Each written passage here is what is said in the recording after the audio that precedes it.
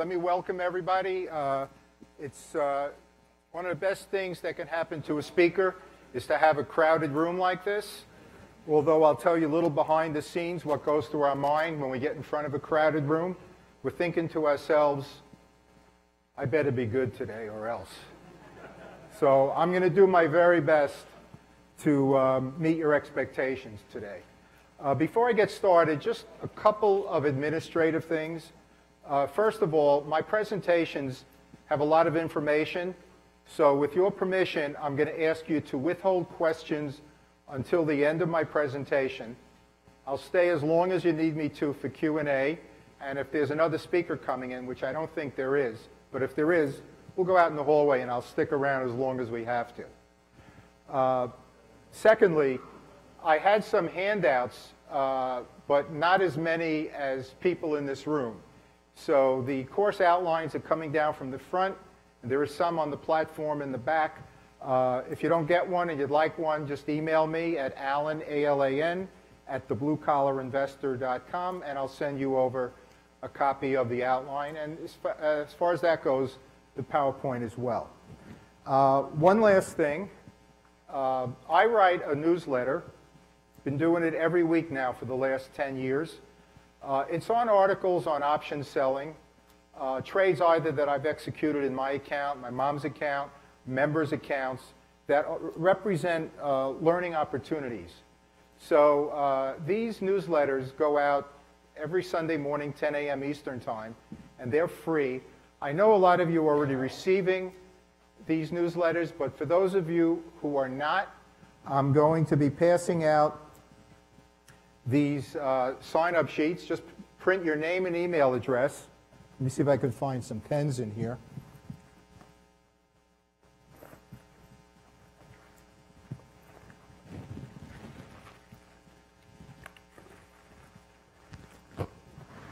Please print neatly, because for every 100 we get, there's 3 or 4 that we can't read. And you'll start receiving these newsletters every Sunday morning, 10 a.m. Eastern Time. And when they get to the back, just please bring them up front at the end of my presentation. Thank you, guys. Okay, so now we're going to start for real. My name is Alan Ellman. I'm president of the Blue Collar Investor Corp. We're going to talk today about a conservative option selling strategy called covered call writing. We're going to cover information that will be basic in nature and some a little more advanced in nature. Now, this is the strategy that if you're considering starting out with options, this is where you should start. This is where I started back in the 1990s. From there, I tried other strategies, but I just kept coming back to this one because this is where I've made the most money. Now, that doesn't mean this is where you're going to end up. You may end up with a different strategy. But if you're starting out, this is absolutely where you should start out. This is the strategy that across the board with every broker, including our U.S. government, we're permitted to use it in our self-directed IRA accounts. And that is because it is considered intuitive for retail investors, and it's considered low risk. Now, I'm saying low risk. Make sure you understood that I didn't say no risk. And option strategies have a range of risk, and this is on the lower end. And that's why when you look in the brokerage levels of trading approval, covered call writing will always come in at the lowest level, the easiest to get approval for. Now, when we're selling covered calls, and we're specifically going to hone in today on blue chip stocks, stocks from the Dow 30, stocks from the S&P 500. I'm going to show you how to do that. And, but you could use growth stocks as well, which is what I do in my covered call accounts. So we'll talk a little bit about that. But the bulk of the presentation will be geared to blue chip stocks. Now, the strategy goals is to generate cash flow. That's what covered call writing does. When we go online and we buy a stock, click execute, and then we sell the option, click execute, cash is generated into our brokerage account instantaneously. That is what the goal of covered call writing is, to generate a monthly cash flow. Now, we want to focus in this particular scenario on the best performing Dow 30 stocks and the best performing sectors in the S&P 500. And that's because these securities, a lot of retail investors just feel more comfortable using these as their underlying securities because they're companies that we've heard of. They have a good history in terms of price reliability. They're cash-rich companies. They're usually dividend-bearing companies. So a lot of retail investors are more comfortable with these type of companies than with, let's say, the kind of growth companies that I use in my portfolio. Now, the disadvantage of using blue chip stocks is that because they are of a lower implied volatility, that means the price movement is more in a shorter trading range as opposed to some growth companies that have a wider trading range. The premiums that we generate when we sell our options are going to be lower than the premiums we receive from growth companies. So we're trading off less risky trades in return for lower premium, lower returns. But as you'll see, the returns can still be very impressive. Now, I know our audiences always have some beginners, so we're going to start off with a few definitions. There aren't a lot, and then we'll get into the meat and potatoes as to how to make money with covered call writing. Now, an option is a contract that allows the holder or the buyer of that contract, it gives them the right but not the obligation to buy or sell 100 shares of stock. So for every one options contract that we as covered call writers sell, we must first own 100 shares of the underlying security. Now, if we have 390 shares of IBM, we can only write 3 contracts. Now, if we buy 10 more shares, now we could write 4 contracts. So if we buy underlying securities for the purpose of writing covered calls, we always buy them in 100 share increments. Now, a call option, which is what we're focusing in on with today's presentation, gives the option buyer, not us, we're on the sell side, that guy over there, it gives him the right but not the obligation to buy our shares from us at a price that we determine, and that's called the strike price, by a date that we determine, and that's called the expiration date, and most options expire 4 p.m. Eastern Time on the 3rd Friday of the month. In return for undertaking that obligation, we are paid a cash premium that's dictated by the market. Now, a put option is the opposite of a call option. It gives the right to the option buyer, that guy over there, to sell their shares of stock to us if we sold the put. Now, we're going to focus today on selling covered calls. Next, I'm going to talk to you about the moneyness of an option. This is so important because 99.9% of covered call writers only write one type of option. As a matter of fact, all the studies that I've seen done on covered call writing only focus in on one type of option known as the out-of-the-money strike. And in the last presentation, the out-of-the-money strike was defined as higher than the current market value. So we're going to get into that. But let's define these terms now. The out-of-the-money, the most popular by far of all the covered call writing strike prices, is higher than the current market value of the stock. So an example is we buy a stock at 28 and we agree to sell the 30 strike price. So 28 and the 30 strike price is higher. That's called out of the money. Now, an at-the-money strike price is pretty easy to understand. You buy a stock at 30 and you agree to sell it for 30. Yes, ladies and gentlemen, we actually get paid for that. That is the at-the-money strike. Now, very closely related to that is the near-the-money strike. So if you buy a stock for $29.95, let's say, and you sell the 30 call, technically that 30 call is out of the money. It's a little bit higher than the current market value of the stock. However, it's so close that you'll see a lot of articles written calling these near the money. So when you see near the money, you know it's very, very close to an at-the-money strike. Now, the option that's almost never used, and if you take away one thing today from this presentation, it's how and when to use the in-the-money strike. The in-the-money strike, an example is you buy a stock for 32 and you agree to sell it for 30. Now, intuitively, a newbie might say, well, why the heck would we do that? We're not crazy. The answer is the option premium that we receive when we sell that in-the-money strike is going to compensate us for that $2 we're going to lose on the stock because we bought it at 32 and we're contractually obligated to sell at 30. So it's going to compensate us for that $2 difference plus a little bit more. That little bit more is our initial profit. So the in-the-money strike is a strike that we're going to use, and I'll show you why in a minute, in bear market environments, when the market is very volatile, or when the chart technicals are mixed as opposed to all bullish.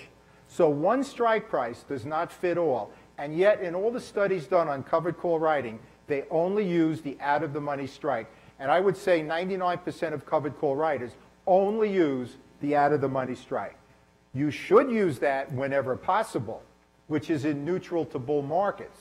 But there are certain market conditions, there are certain chart technicals when it's going to be to our advantage to use the in-the-money strike. And if you learn how to do this, and I promise you this, it's going to put cash in your pocket. So those are the definitions of the moneyness of call options. The final two are option premiums as they relate to the stock price. So remember I said, when we buy the stock, click, now we own the stock. Now we can sell the option. We look and see what option we're going to go, click, and we get cash into our account. That premium consists of intrinsic value plus time value. Now, intrinsic value only applies to in-the-money strikes. For at-the-money strikes and out-of-the-money strikes, there's only a time value component, only initial real time value profit. But if we sell an in-the-money strike, the example I gave was buying a stock at 32 and agreeing to sell it for 30. That means we're losing $2 on the stock side. So if we generated a premium of $3 when we sold that option, and if we counted that $3 as our profit, we will have grossly exaggerated our returns. And there's really no point to doing that. So what we have to do is we have to deduct the $2 of intrinsic value. That's the amount that the strike price is in the money.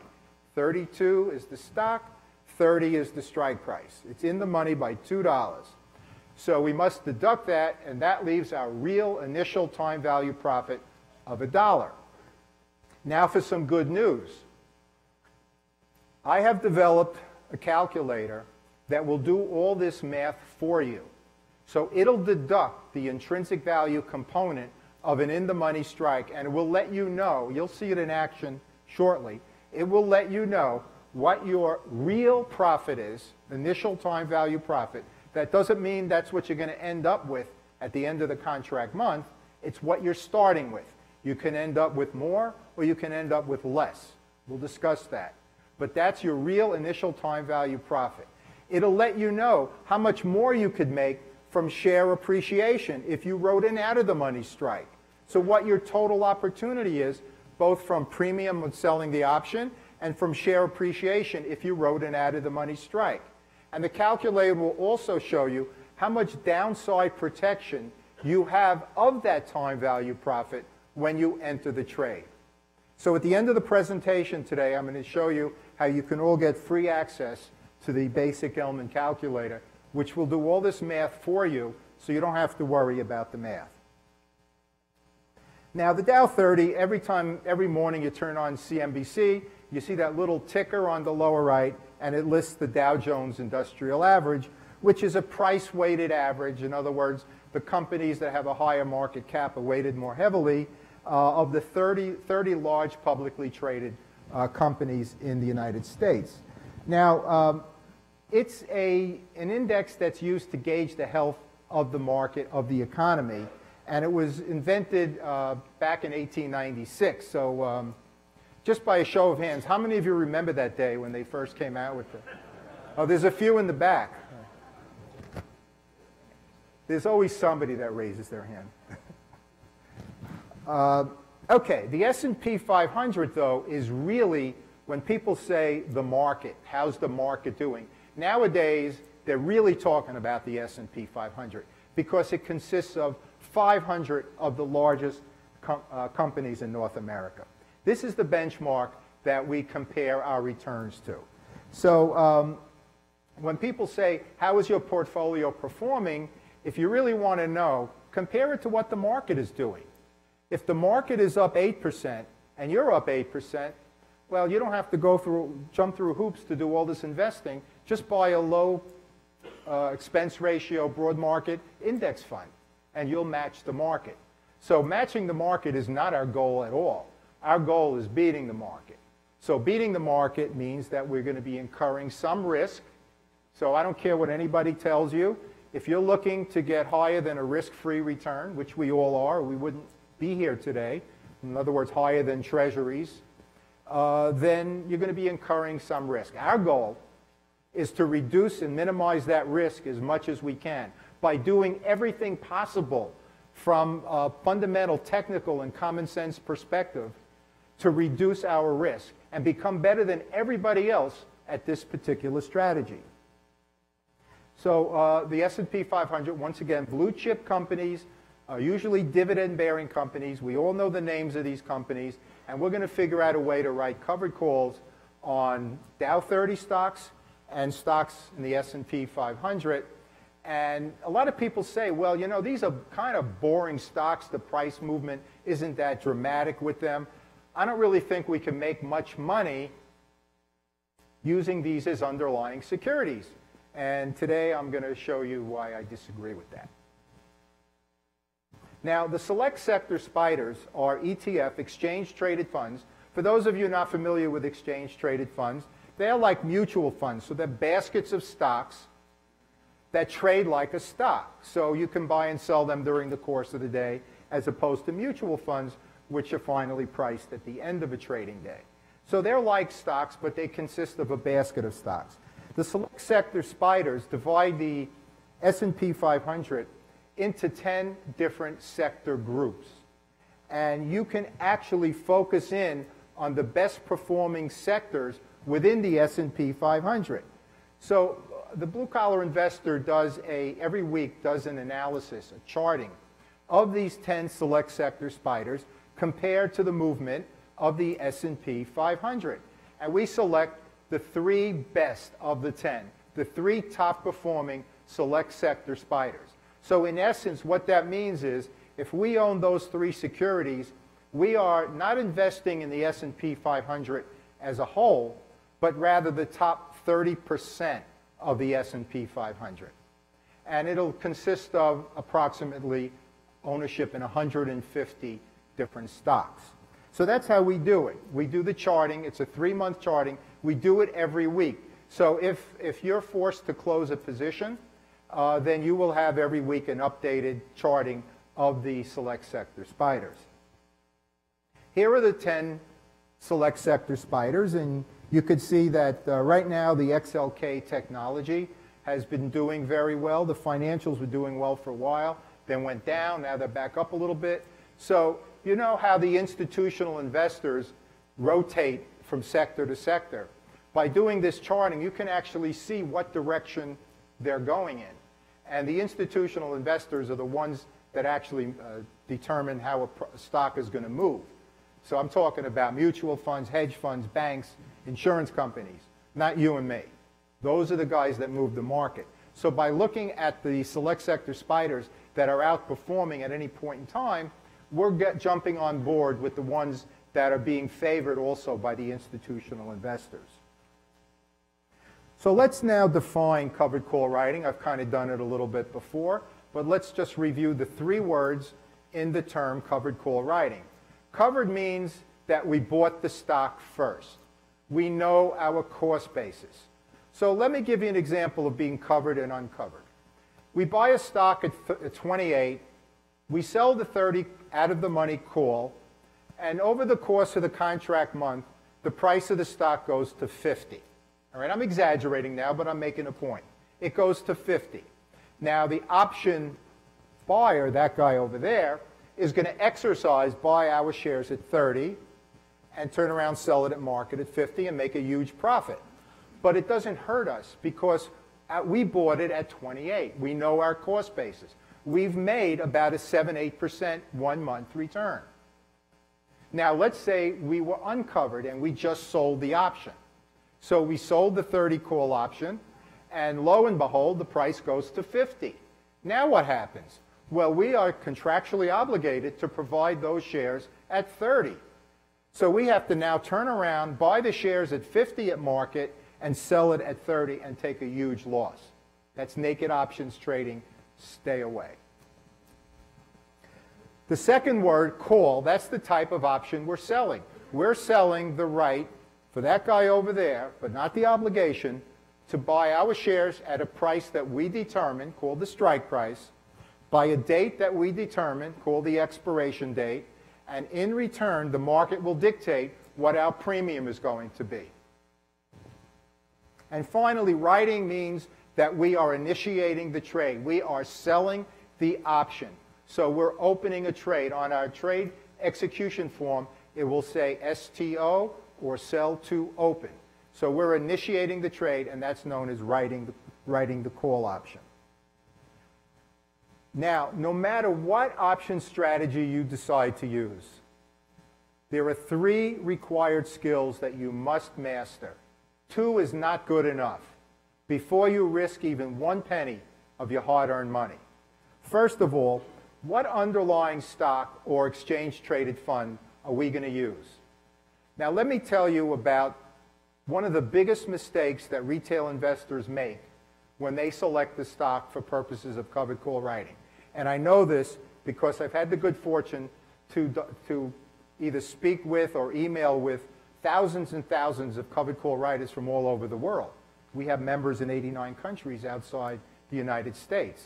And so I know the mistakes that they make, and I was king of the mistakes back in the 90s when I started teaching myself this strategy. And that's how I learned all this, because nobody likes to lose money.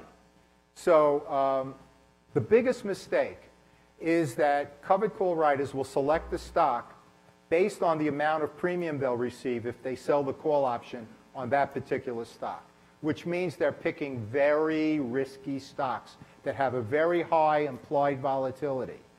The higher the volatility of the underlying stock, the greater the option premium is going to be. So people get enticed into buying that particular stock because they could make 10% in a month. Now, I'll tell you a quick story how I learned my lesson. Back in the 90s, there was a company, you've probably heard of it, called Taser, and they make the stun guns. So back in the 90s, they were doing these efficacy tests on these stun guns, and reports would come back positive, and what would happen? Boom, the price of the stock would go up. And then a report would come back negative, and boom, it would go down. So the implied volatility of that security was tremendous. And I took a look, and I could get 8% a month selling near-the-money calls on Taser. So I went out and bought way too much Taser. I'm embarrassed to say how much I bought. Suffice it to say, it was a big mistake. And the reason I bought Taser was not from a fundamental, technical, or common sense perspective. It was greed. I saw an opportunity to make big money quickly. No such thing. So I did make my 6 to 8% a month as Taser went from 36 down to 6, and I lost a fortune on Taser. But I learned an important lesson, that you should not select the stock based on the amount of option premium you're going to receive. Here is my guideline as to how I know whether or not a stock is too risky. A lot of times people will say, well, do you look up the implied volatility? Do you know Vega? You don't need to do that. All you need to do is figure out what your monthly return, if you do weeklies, you do the weekly return, figure out what it's going to be for a near-the-money strike. My sweet spot, this is where I've had my greatest success, is to have an initial time value return, monthly time value return of 2 to 4%. That is my goal. In a bull market, in a strong bull market, I'll go as high as 6%. If I see 8%, have a nice life. I don't want anything to do with that security. Now, in my mom's account, she has a small covered call account. I trade ETFs, and I lower my range to 1 to 2% because I want her to have more conservative securities in her account. And every month I'll call her up, and depending on how many I sold, hey, Mom, you could take out another 600 this month. She goes, oh, that's so nice. And then she calls up the broker, and they transfer it into her checking account. So it's made a difference in her life, and she's not looking to get the kind of returns that I'm looking to get. So the stock selection should be based, before you even look at the returns, how is that stock doing from a fundamental, technical, and common sense perspective? I'll explain that shortly. Option selection. I told you that everybody does the out-of-the-money strike. You buy a stock at 28, you sell the 30 call. Why is that? An opportunity for two income streams in the same month with the same cash with the same stock. One from option premium and the other from share appreciation from current market value up to the strike price. Can't go higher than that, but you can get up to the strike price. So you have an opportunity for two income streams. Now, I do want you to use the out-of-the-money strike whenever possible. But when you have a bear and volatile market like we had not that long ago, you should be selling in-the-money strikes. Because with the in-the-money strike, you have that intrinsic value component, the amount that the strike is lower than current market value. The example I gave is stock trading at 32, sell the 30 call for $3, right? So your break even is all the way down to 29. You have more downside protection. Your cost basis is lower when you sell an in-the-money strike. The disadvantage is you cannot participate in any share appreciation. But think about this. If you're taking advantage of the out-of-the-money strikes in neutral to bull markets, and you're taking advantage of in-the-money strikes in a bear or volatile market environment, aren't you doing the right thing for that particular moment in time? You know, it's like in the casino. When you have an 11 and the dealer has a 6, you double. You take a card and you double, because in that environment, your chances for success are that much greater. Same thing with covered call writing. One size does not fit all. Learn how and when to use the in-the-money strike. And finally, and this is another big weakness of retail investors, exit strategies or position management. Big part of my books and DVD programs. Now, when I first started teaching myself these strategies back in the 90s, unfortunately for me, my books were not available back then. So I had to depend on other resources, and nobody talked about what happens if the price of the underlying security goes way down. What happens if it goes to the moon? What if there's an ex-dividend date? The previous speaker mentioned ex-dividend dates. And you don't want your shares sold early. What if the strike price is in the money as expiration is approaching and you don't want your shares sold? What do? You have to figure all this stuff out before you enter a trade. So these are the 3 required skills. If you're just starting out with options, trust me, this is not rocket science. I'm not any smarter than you are. I've just been doing this longer. You could learn how to do this in 3 to 4 months, become proficient at it, where you then have years and decades to generate cash into your brokerage account. And if you're doing it right, you should beat the market every single year. If you can't, then you should be in an index fund, period. Let me give you a preview example as to how covered call writing works. And we're going to start off here by buying 100 shares of stock, XYZ, at $48 a share. Remember, every one options contract has to have 100 shares of the underlying security. So our cost basis in this particular case is $4,800. Now, once we are in this covered or protected position, we are now free to sell the option. In this hypothetical, we'll sell the $50 call option out of the money, higher than current market value, and a typical premium would be $1.50. For the 100 shares, $150. Now, 2 things. You notice here I'm not putting in commissions. A couple of reasons. Number 1, it's going to throw the math all off. And number 2, I think by now you know that commissions are coming way down. When I started back in the 90s, a typical trading commission Could be anywhere from $50 to $200, believe it or not. A lot of you remember those days.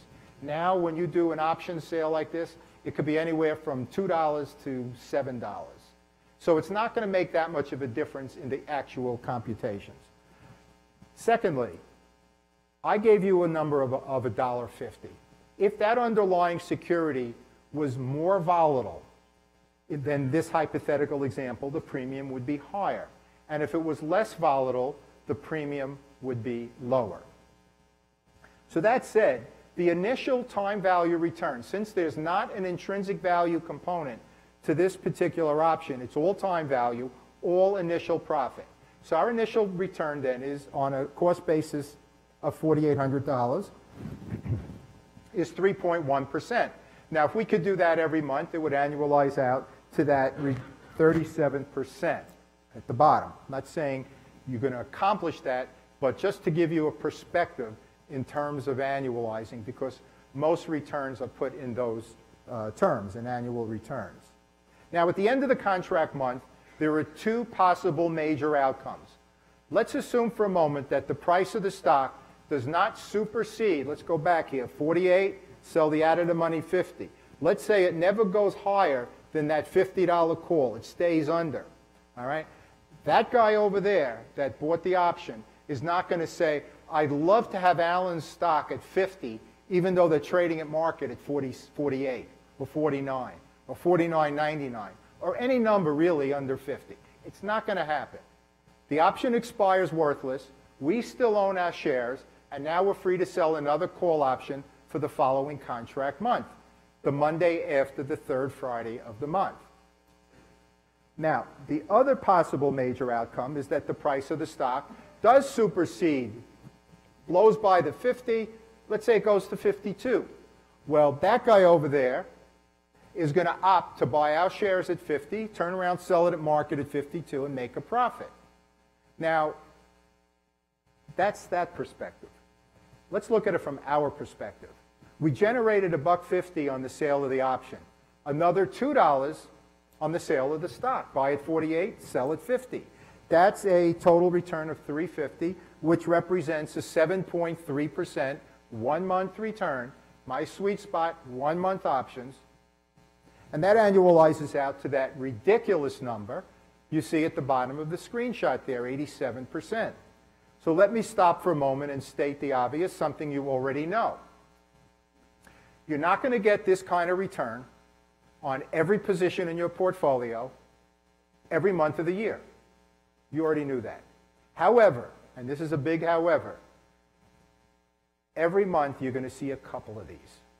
So you have to know how and when to use the out-of-the-money strike. That goes under the skill of option selection. So if we have a neutral market with a chart that has all bullish indicators, I'm going out of the money. If it's a bearish or volatile market and chart technicals are mixed, we'll get into that in a minute, I'm going in the money. So I'm giving up upside potential in return for additional downside protection. Consider the intrinsic value component of an in-the-money strike as an insurance policy on our trade. But it's different from every other insurance policy that we've ever had before, because this one we don't pay for. This one is paid for by that guy over there who bought our option. So again, learning how and when to use it. Now, one more thing. Let's say we're approaching expiration Friday.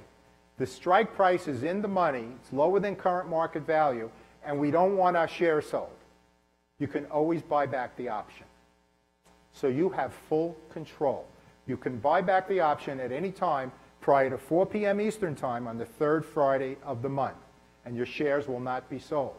Now, that said, my personal, I will determine myself whether or not it pays for me to buy back that option.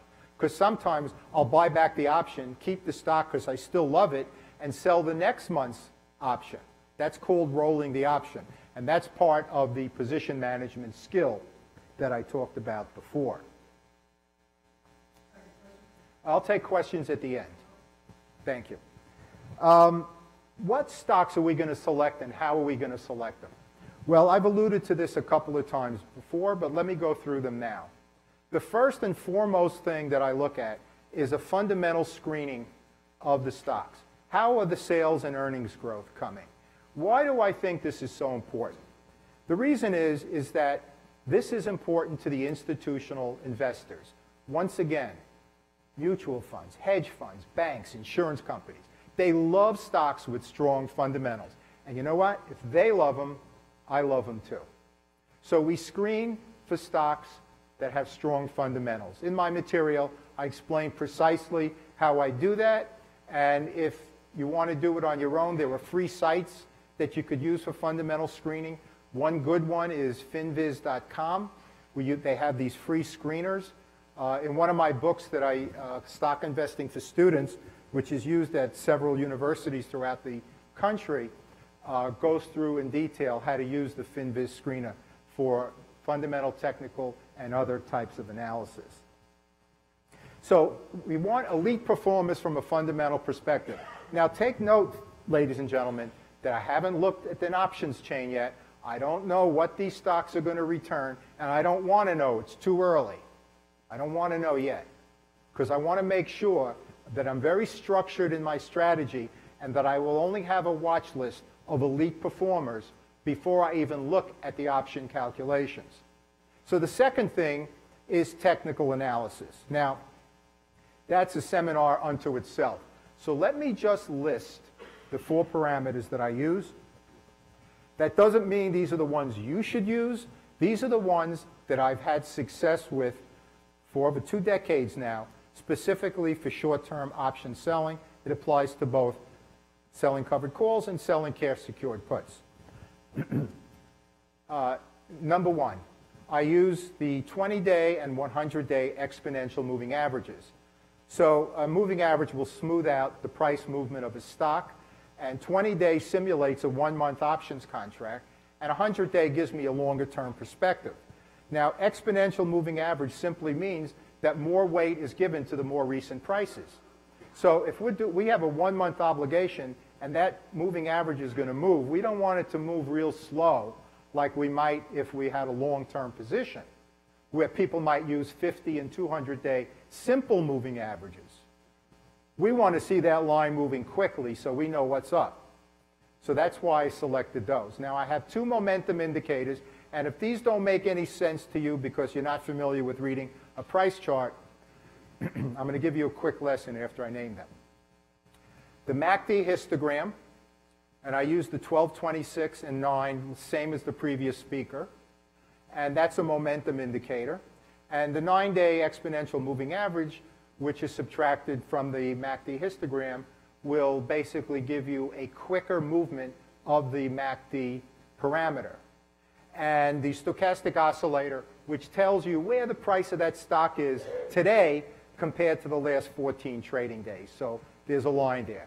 And I confirm these and compare them with volume. So the higher the volume, the more these parameters are confirmed.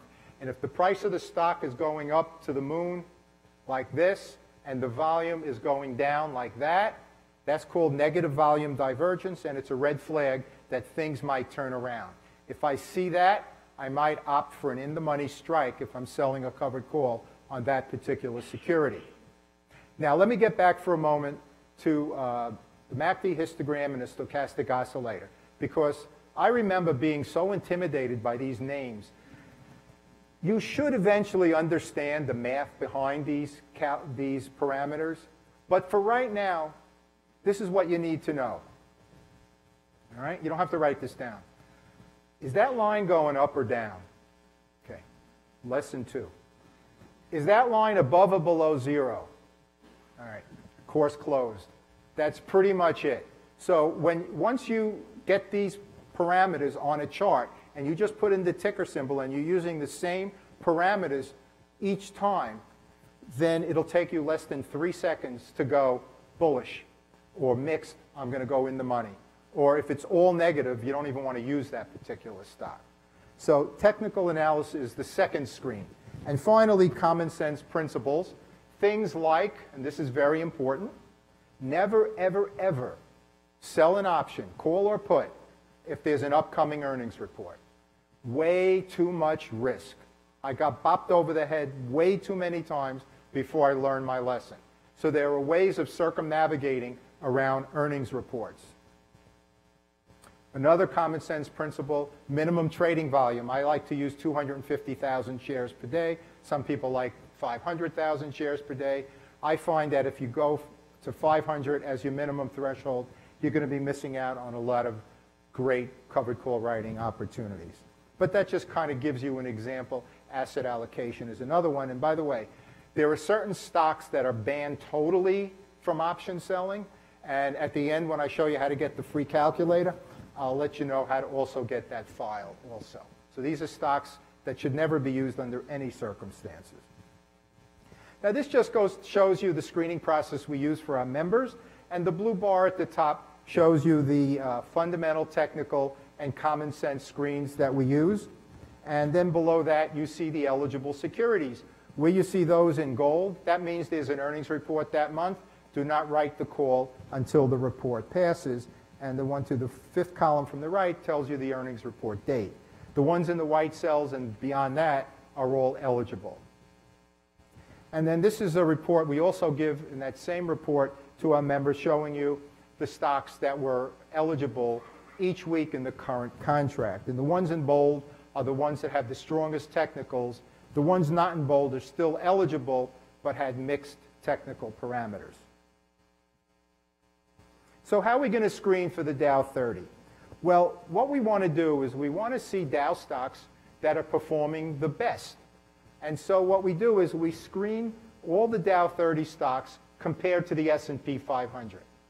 Right? And then we select the ones that have outperformed the S&P 500 in a 3-month time frame, so in a near month time frame, and then in a 1-year time frame.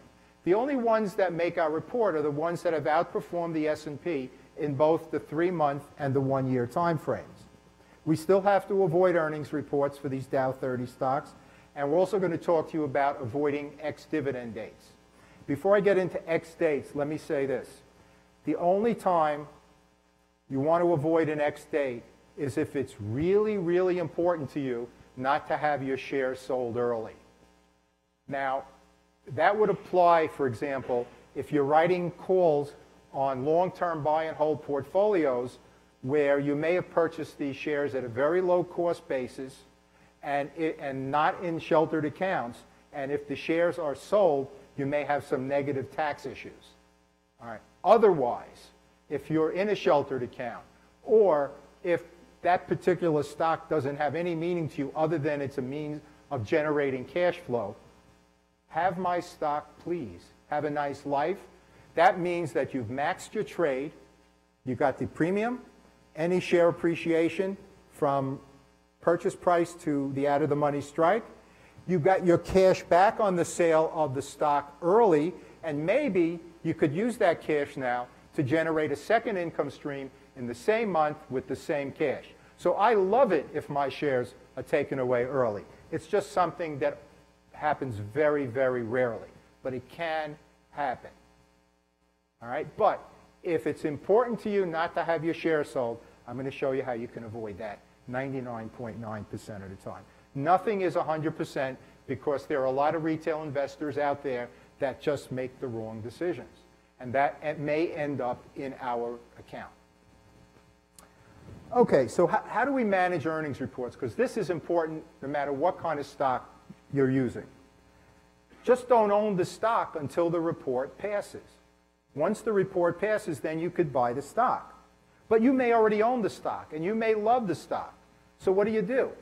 Well, do not have an option in place when the report is due to be published. Do not.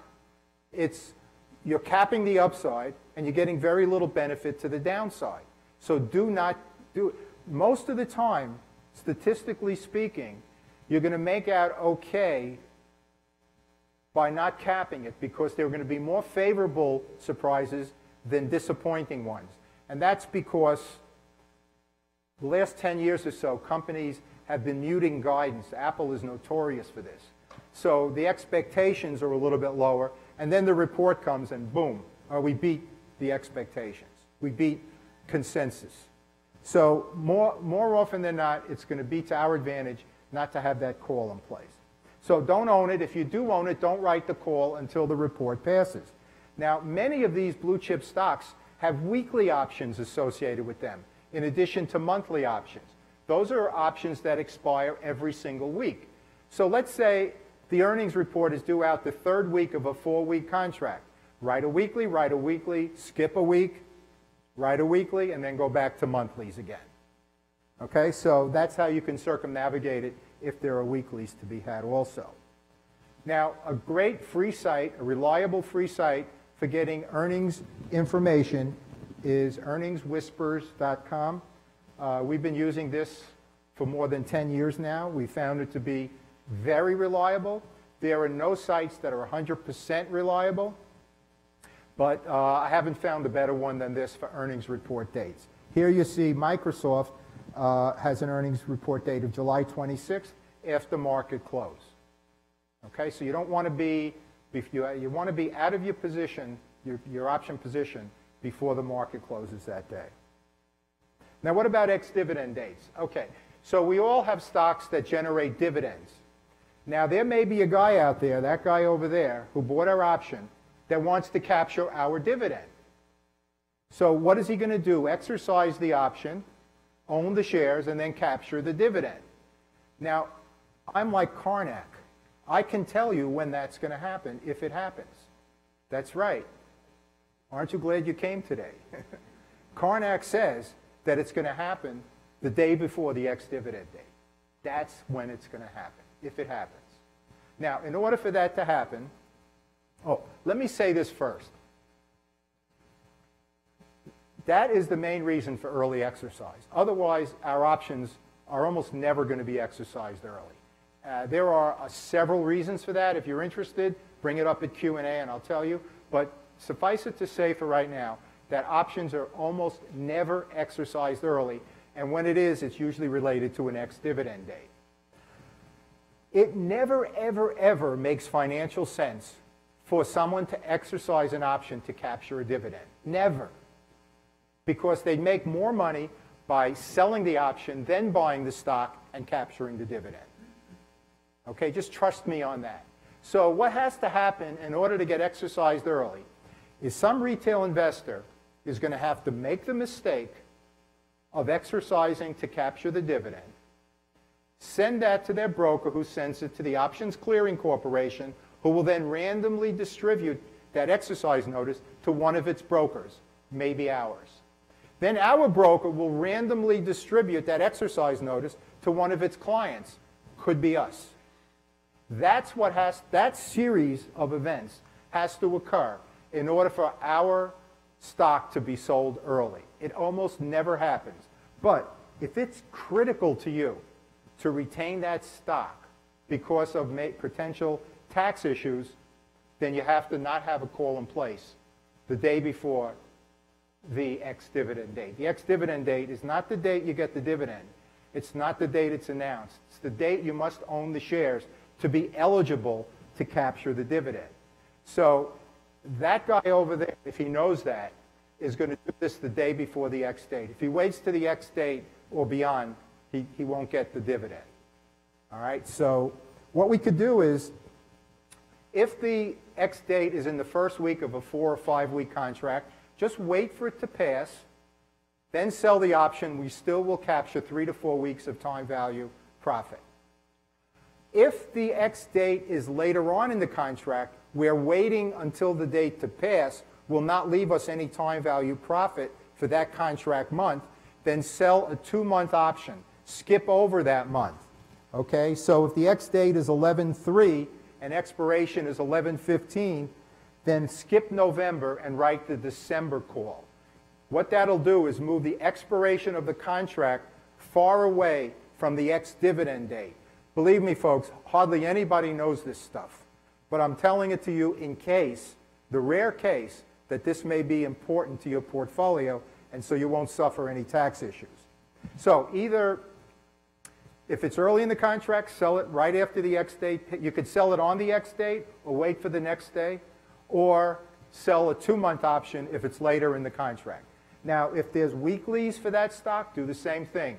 Sell weekly, skip a week, sell weekly, and move on from there. So you could do it the same way we circumnavigated around earnings reports. A good, reliable, free site for ex-dividend date information is dividendinvestor.com. We've been using it for years.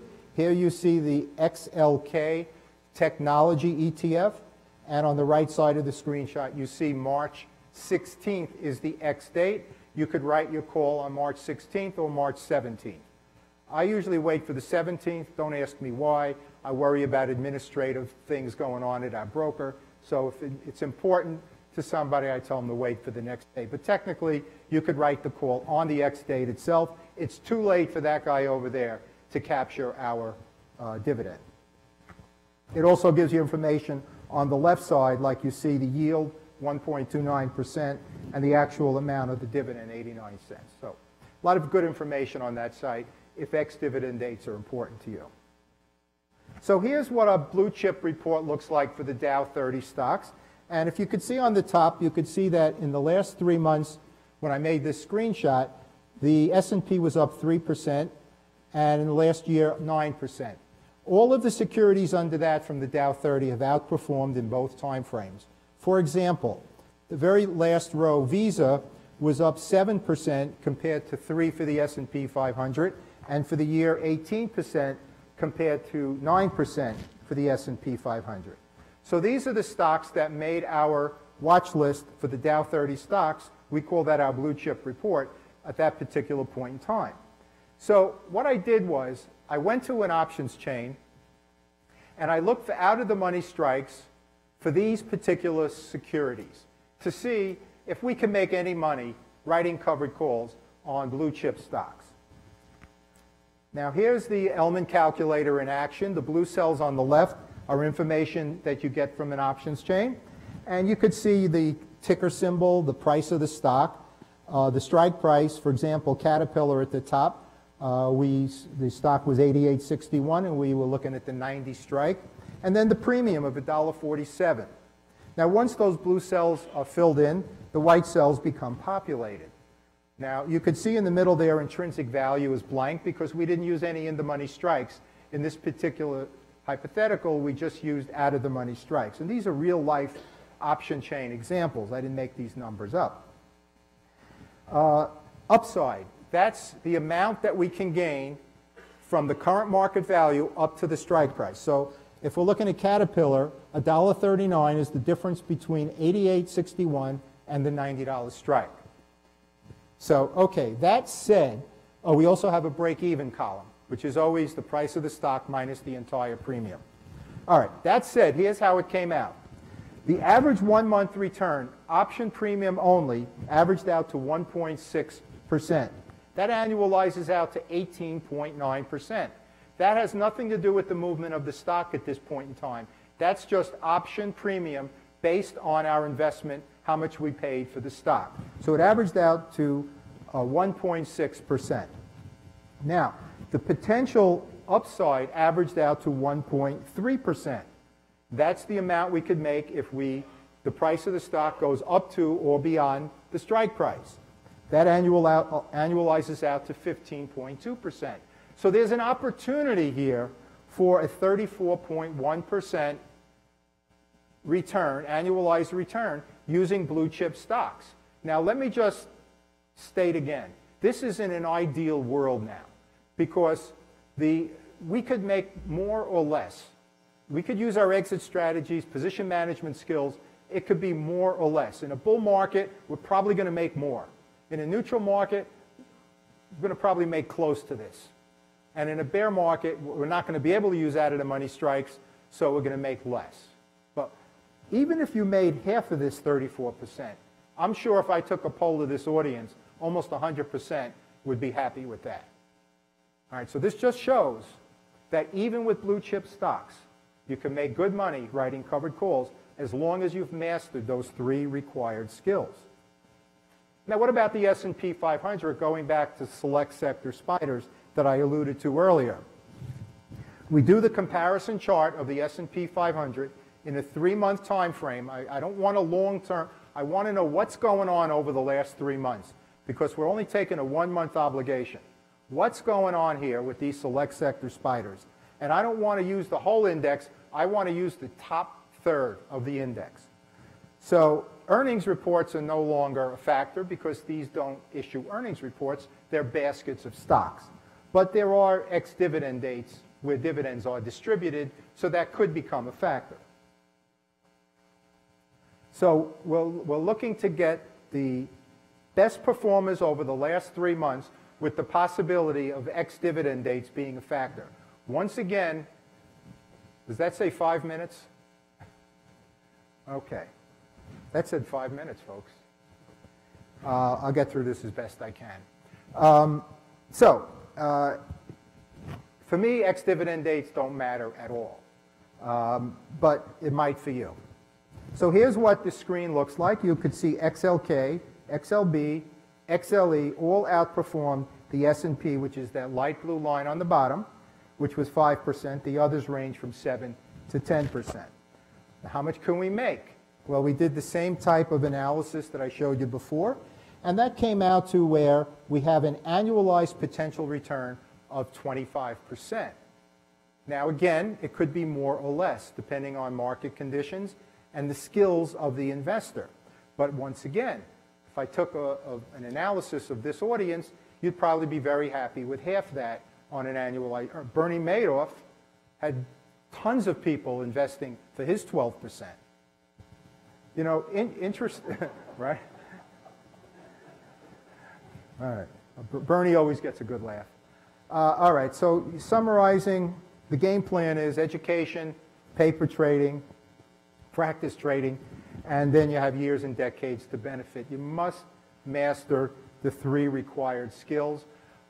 Those of you who have outlines, you could see that my books and DVDs, we're offering a 20% discount. It can only be done online because I don't have a booth here. Matter of fact, I'm heading for the airport after I leave here.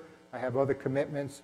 But if you want to go online, I've held the #1 slot on Amazon on both covered call writing and selling puts for 10 years now. I've had that #1 slot.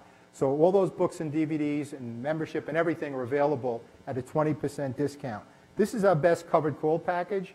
It's a complete encyclopedia along with the DVD program. This is volume 2 of the complete encyclopedia. Each of those books took me 4 years to write. There is a ton of information based on my own trading experiences. I'm now 450 pages into volume 3, which I expect to be published sometime late next year. Here's the student book that's being used at the University of Maryland, Ramapo College, and a lot of other schools across the country. It's not options. It's general investing, dollar cost averaging, dividend reinvestment, difference between ETFs and mutual funds, and so on. Basic finance, the book I'm most proud of. Here's my book on put selling, also #1 on Amazon since it was published. There I am in my old New York home. And a book coming out in a couple weeks, Covered Call Writing, Alternative Strategies. If you look at the bottom of the screenshot, okay, over here on your right, it's on portfolio overwriting, how to use covered call writing on long-term buy and hold portfolios. The collar strategy, speaking of Bernie, the collar strategy is the one that Bernie pretended to be using. That's covered call writing and buying a protective put. He called it the split strike conversion strategy, and everybody thought it was this magical strategy, but it was just the collar. That's all it was. The ironic part of all this is he could have made money. He could have made money for his people. Instead of pretending to make these trades, he actually could have made money. But what can I tell you? And the third one that this book is going to stress is the poor man's covered call, where instead of buying a stock, you buy a leaps option, a long-term option. So there are pros and cons to that. So that'll be coming out in a couple of weeks. It's at the publisher right now. They're just doing the edits that I made on the proof. Here's the promo code, Vegas20. If you go online to the bluecollarinvestor.com/store, you'll get a 20% discount at checkout on all the items available. That's good through the 18th. Now, let me just, before you go, and I'll hang out for Q&A if they allow me to, otherwise out in the hall. These are the free resources on my website. thebluecollarinvestor.com. I have business cards up here and in the back. Number one is the Google search tool. So I've written over 400 articles over the years, and you can access them. Let's say you want to know about technical analysis as it relates to covered call writing.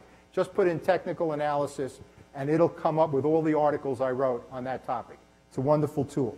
Number two is a glossary of terms I used on covered call writing. Number three are the free resources. Folks, that's where you're going to get the calculator. Free resources link. There's also a put calculator and the file on banned stocks that you can't use, and about 10 other files for free.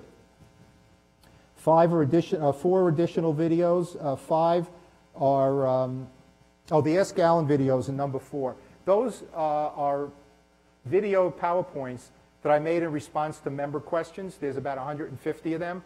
We put 11 of them for free on the general site. The rest are available only to premium